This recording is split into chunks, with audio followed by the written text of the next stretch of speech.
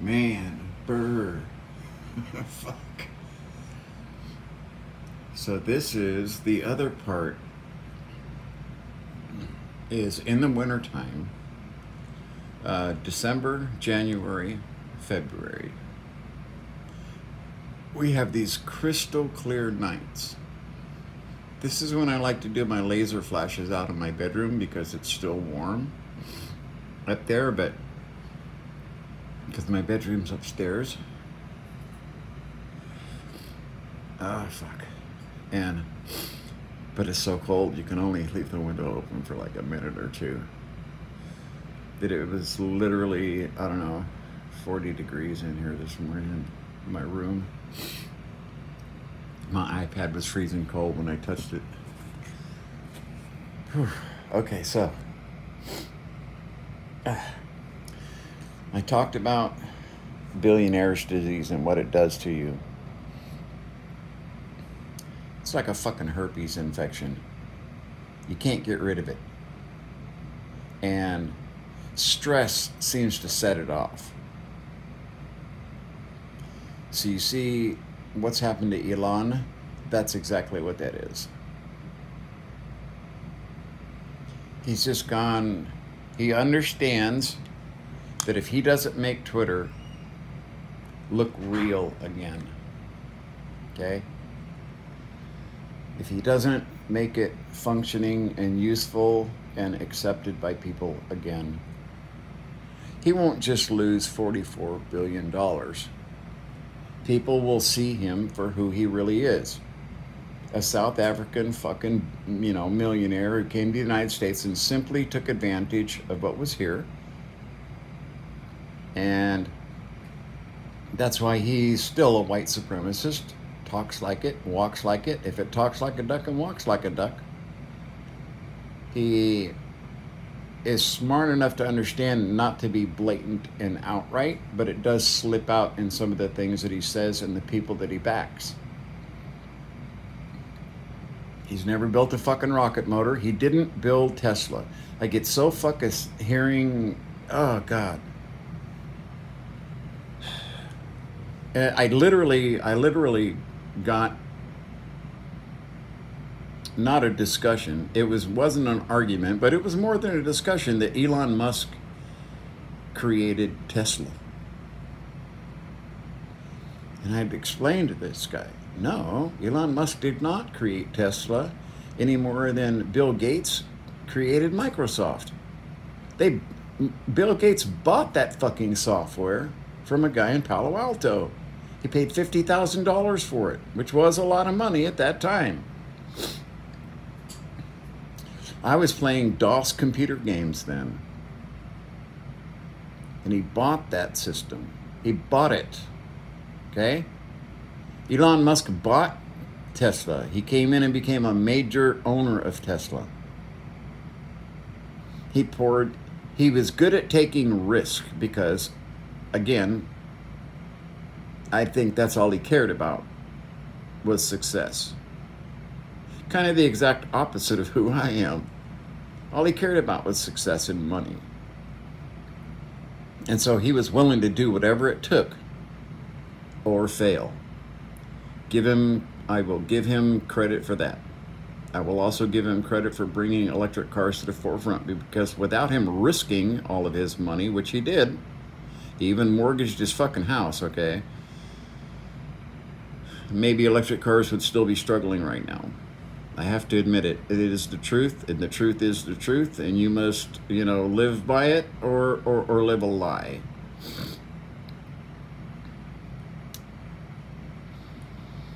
But he's got this billionaire's disease now, and it's really starting to show because he's out of his depth. This isn't about hiring the proper people. This is not about hiring the right people to do your engineering and your logistics, your supply chains and all of this. He's an idea man who tells people this is what I want, and then he hires people to do it who are smart enough to get the job done.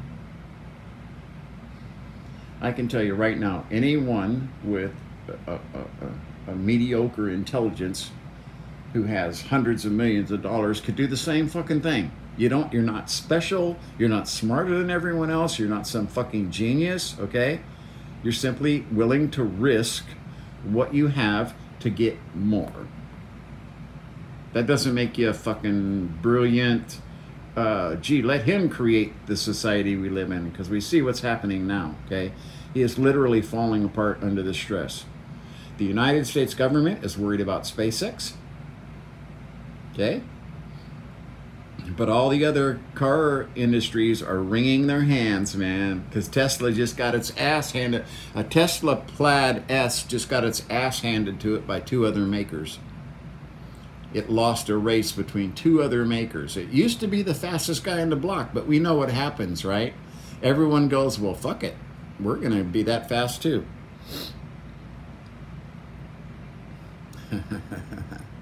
I feel for the guy because, you know, if he just stayed in his lane, he would have been okay. His ego wouldn't let him do that. He went after Twitter. And now he caught the fucking, you know, he's the dog that caught the fucking mail truck tire. And he's flop, flop, flop, flop, flop, flop. I will say, this is my honest opinion, okay? If you're harassing someone's family, he has the right to say fuck you and shut off anything he wants. If he thinks that his family's being endangered by having a group of Twitter people tracking him, as far as I'm concerned, he has every right in the fucking world to stop that. But stop it for everybody. If you're going to be dumping journalists who ask you hard questions, then you dump all journalists. Because I can tell you right now what's going to happen when you dump one journalist. What's going to happen is the next one that comes along is going to ask you the same damn question. And if you don't have answers, or you're not willing to answer in a way that's rational, people are going to see you as irrational. So, you know, I believe in family protection. I don't, and that kind of bullshit that was like being stalked by some guy with a fucking camera and a black hoodie like I'm wearing this morning because it's so cold. Yeah, no, that's not right. But he shouldn't ask all of his Twitter followers to go find this guy. That's the police department's job. That's a private investigator's job. You got money, hire fucking PIs. Right? You can't just ban everybody when someone does something you don't like. That is not Twitter. It's not free speech. Now you get a little taste of what free speech and responsibility is, right? Free speech does not mean you are free from the responsibility of your words. So, you know, I truly, truly, truly want his son and his you know, grind to be safe. There's no reason they should be living in fear. That's fucking bullshit. That is no way to exist. It's terrifying and horrifying, okay? It just shouldn't fucking happen. But Elon needs to understand what he did when he let his ego loose, okay? Climbed up his ass like a gerbil and now he can't get it out. Not having fun. We will see what happens in the weeks and months to come. But now Europe is telling Elon Musk, they are this close to banning Twitter. They're this fucking close to banning Twitter, just like we are to banning TikTok. And we may see this whole sea change in social media soon. I want to personally warn YouTube. Watch what's going on, you guys. What you did to me, where you were going back years. They went back 3 fucking years on YouTube to give me a strike on a video. I showed everybody those videos, YouTube. I want you to know I showed it, all of the people that saw those videos. I showed that you gave me check marks after I did a video 2 weeks earlier showing me delete every fucking video on that page, except for 3. And you gave me medical strikes. Okay? Be fucking careful, because you're the next one on the chopping block. Someone is going to come along and replace you. It doesn't take anything but a bunch of fucking servers and a board saying this is not allowed, this is allowed. If you're going to let AI run your fucking system and take down pages that absolutely should not have been taken down, you're doing exactly what Elon Musk is doing, and you see where that's leading, okay? Trust me, you are fucking up, leaving your creators in the hands of artificial fucking intelligence, because it's not as smart as Elon Musk when it comes to emotional content.